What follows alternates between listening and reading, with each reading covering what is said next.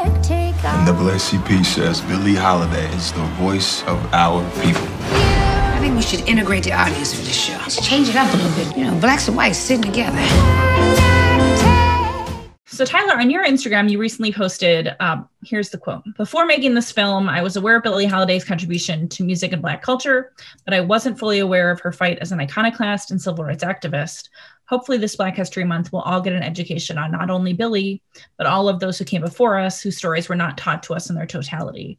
Can you talk a little bit about that? You know, what you learned and why this movie is so important? I think in my career, I've always been attracted to stories that I'm embarrassed for not knowing.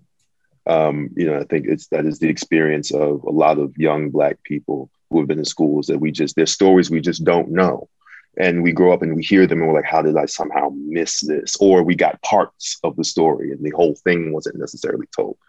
And I think that's what I got when reading the script is it wasn't clear to me. We all knew Strange Fruit. We'd heard it before.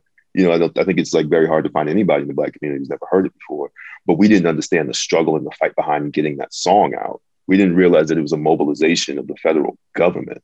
That's a whole different context to that song and that story that we kind of need to have.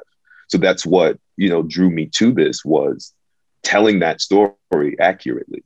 I think this also speaks to the power of art. Like when you're talking about Strange Fruit, like how important one song or one movie can be. Trevante, did you have a Billie Holiday song that, like, while you were making this movie, maybe you knew before, but something that really, like, became your favorite while you were making the movie?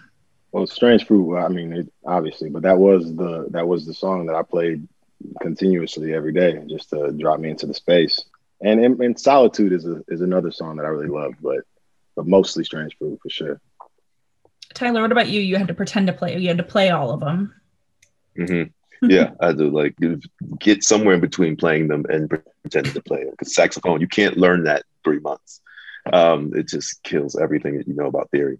But I would say for me, it was Lady Sings the Blues. There was something that's so chic about the movement of that song, and it's classy and it's mysterious and it's dark and it really helped drop me into the space in the sense of, feeling the time.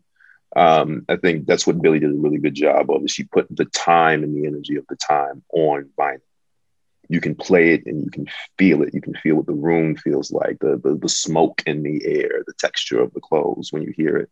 So that was the one for me. Strange fruit hanging from the poplar trees.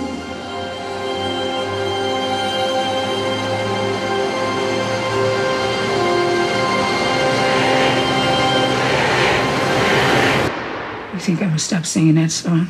You grandkids will be singing Strange Fruit.